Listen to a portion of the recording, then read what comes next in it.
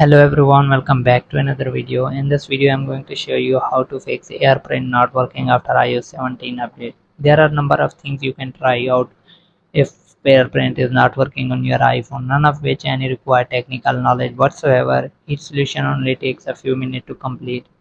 So let's get start the video. Before we start the video, hit the like button and subscribe to the channel for more upcoming videos. So the first step is connect to the same Wi-Fi network. Make sure your printer is connected to the same Wi-Fi network as your iPhone.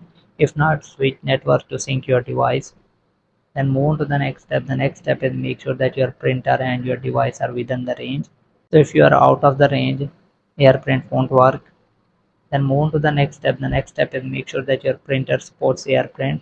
You can see the full list of AirPrint devices on Apple website. Furthermore, some printer may have additional setting to turn off on AirPrint. Make sure that the AirPrint is enabled on your printer.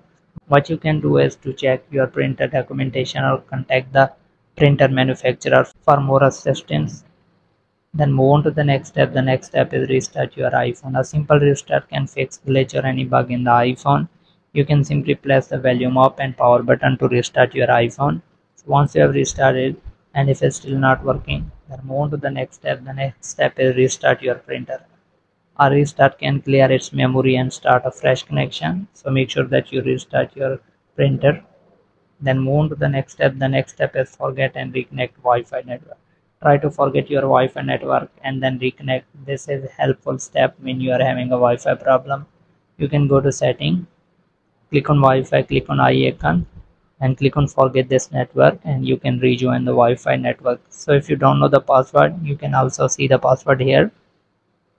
Then move on to the last step. The last step is reset network setting. Your network setting do come in the way of AirPrint technology because iOS does not tolerate incorrect configuration and security protocol. You can reset the network setting on iOS device and then try to connect with the printer. You can go to setting, click on general, scroll down, click on transfer reset iPhone, click on reset network setting. You won't lose any of your data. Then you can enter the passcode of your iPhone to reset the network setting. So hope this video helps you. Thanks for watching. Subscribe.